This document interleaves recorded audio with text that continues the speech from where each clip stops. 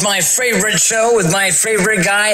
Let's welcome your host, Matt McCourt.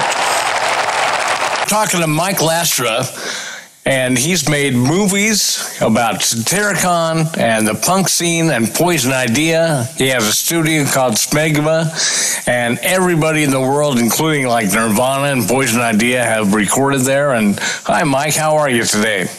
I'm doing reasonably well. So you're talking about the green space thing that you're going to be... Yeah. Well, there's something called green anchors, and within this area of green anchors, there's our space. And I say our sort of band, 20-Foot Man or Dr. Amazon, and we've got a large performance space going on that has